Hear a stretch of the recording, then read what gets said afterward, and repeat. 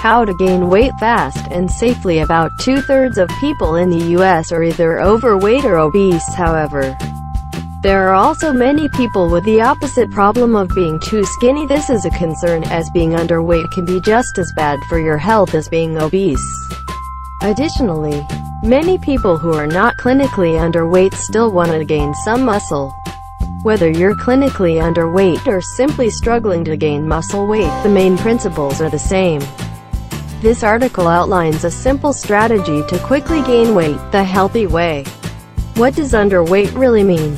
Being underweight is defined as having a body mass index (BMI) below 18.5. This is estimated to be less than the body mass needed to sustain optimal health.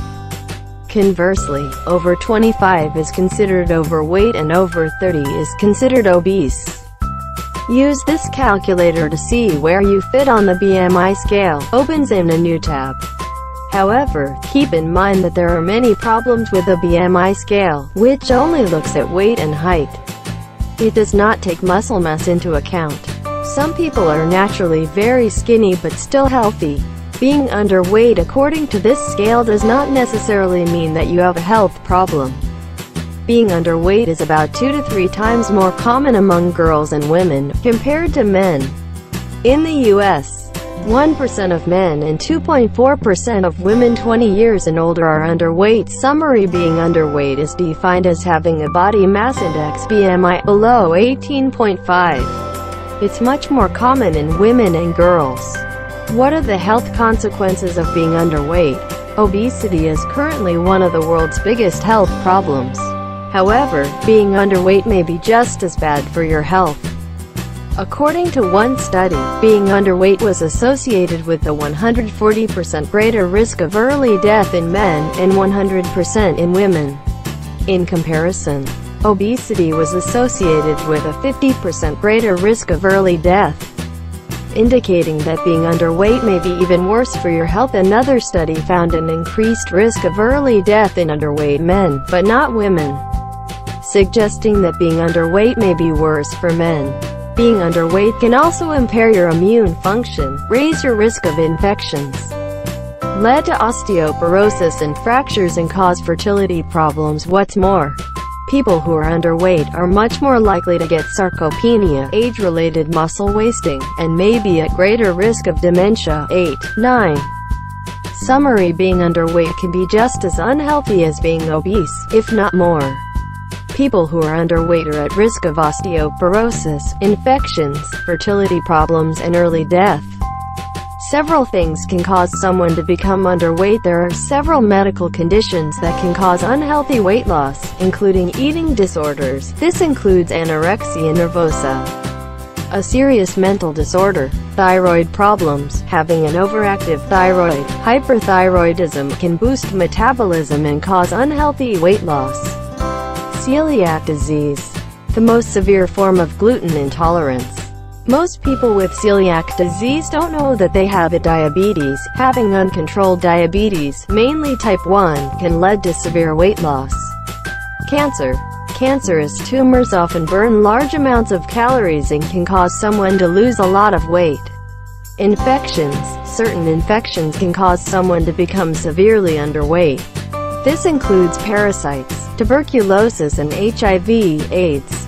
If you're underweight, you may want to see a doctor to rule out any serious medical conditions. This is particularly important if you have recently started losing large amounts of weight without even trying. Summary: there are several medical conditions that can cause unhealthy weight loss. If you're underweight, see a doctor to rule out a serious health problem. How to gain weight the healthy way. If you want to gain weight, it's very important to do it right. Binging on soda and donuts may help you gain weight, but it can destroy your health at the same time. If you're underweight, you want to gain a balanced amount of muscle mass and subcutaneous fat rather than a lot of unhealthy belly fat. There are plenty of normal weight people who get type 2 diabetes, heart disease, and other health problems often associated with obesity. Therefore, it's absolutely essential to eat healthy foods and live an overall healthy lifestyle. The next chapter looks at several effective ways to gain weight fast, without ruining your health at the same time. Summary: it's very important to eat mostly healthy foods even when you're trying to gain weight. Eat more calories than your body burns. The most important thing you can do to gain weight is to create a calorie surplus, meaning you eat more calories than your body needs. You can determine your calorie needs using this calorie calculator. If you want to gain weight slowly and steadily, aim for 300 to 500 calories more than you burn each day according to the calculator. If you want to gain weight fast, aim for around 700 to 1000 calories above your maintenance level. Keep in mind that calorie calculators only provide estimates. Your needs may vary by several hundred calories per day, give or take. You don't need to count calories for the rest of your life, but it helps to do it for the first few days or weeks to get a feel for how many calories you're eating. There are many great tools out there to help you. Summary: you need to eat more calories than your body burns to gain weight. Aim for 300 to 500 calories per day above your maintenance level for slow weight gain, or 700 to 1000 calories if you want to gain weight fast. Eat plenty of protein. The single most important nutrient for gaining healthy weight is protein. Muscle is made of protein, and without it, most of those extra calories may end up as body fat.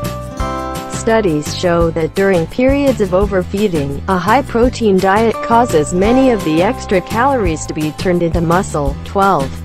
However, keep in mind that protein is a double-edged sword. It's also highly filling, which may reduce your hunger and appetite significantly, making it harder to get in enough calories. 13. 14.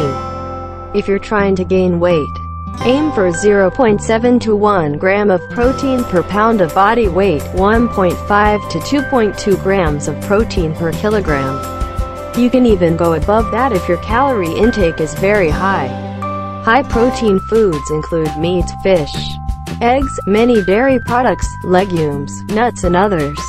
Protein supplements like whey protein can also be useful if you struggle to get enough protein in your diet. This is a bad idea if your goal is to gain weight, as it will make it harder to get in enough calories. Eat plenty of high-carb and high-fat foods if weight gain is a priority for you. It is best to eat plenty of protein, fat, and carbs at each meal. It is also a bad idea to do intermittent fasting. This is useful for weight loss and health improvement, but can make it much harder to eat enough calories to gain weight. Make sure to eat at least 3 meals per day and try to add in energy-dense snacks whenever possible. The problem is that these foods tend to be more filling than processed junk foods, making it harder to get in enough calories. Using plenty of spices, sauces, and condiments can help with this. The tastier your food is, the easier it is to eat a lot of it. Also, try to emphasize energy-dense foods as much as possible. These are foods that contain many calories relative to their weight. It may be a good idea to avoid eating a ton of vegetables if gaining weight is a priority for you. It simply leaves less room for energy-dense foods. Eating whole fruit is fine, but try to emphasize fruit that doesn't require too much chewing, such as bananas. If you need more suggestions, consider reading this article on 18 healthy foods to gain weight fast. Summary: you can add sauces, spices, and condiments to your foods to make it easier to eat more. Base your diet on energy-dense foods as much as possible. Lift heavy weights and improve your strength to make sure that the excess calories go to your muscles instead of just your fat cells. It's absolutely crucial to lift weights. Go to a gym and lift 2 to 4 times per week. Lift heavy and try to increase the weights and volume over time. If you're completely out of shape or new to training, consider hiring a qualified personal trainer to help you get started. You may also want to consult with a doctor if you have skeletal problems or any medical issue.